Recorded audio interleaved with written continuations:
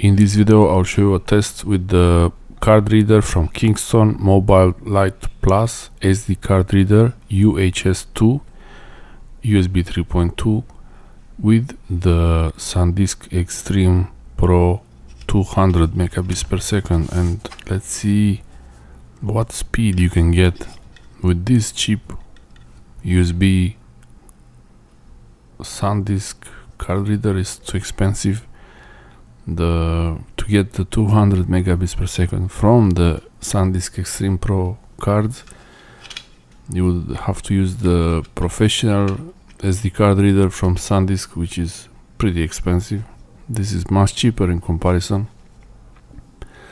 And let's see how the speed is. If it gets close to 200 read speed, then it's not that bad. It's pretty compact. Any SD card. I made a mistake here. I'm not sure if you realized it yet or not. You might have the same kind of problem. It's not really a problem, but I connected it, nothing happens. Remove it, disconnect it, put it back in. I see a drive there, but I can't access it. It looks like an empty drive. Panic sets in. Started to panic a little bit until I realized I didn't press it all the way. Okay, fully inserted. Oh yeah. No light on it.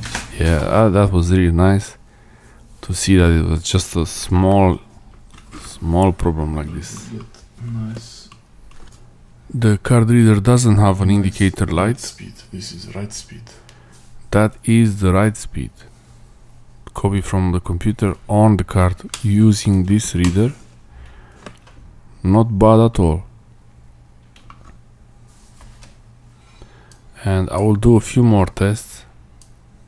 I will check all the speeds, read speed and write speed. And I'm using the usual program I use for this, using the Crystal Disk Mark version 8. Write speed is 139 mega per second and the read speed 184, 85, around there. For me this is great because with the old card reader, the Transcend card reader, I was only getting 95 megabits per second no matter what. So it's basically double speed, just like that, with a cheap card reader. So if you have Sandisk Extreme Pro and you don't want to spend too much on a card reader, get this, the Kingston one. Thanks for watching.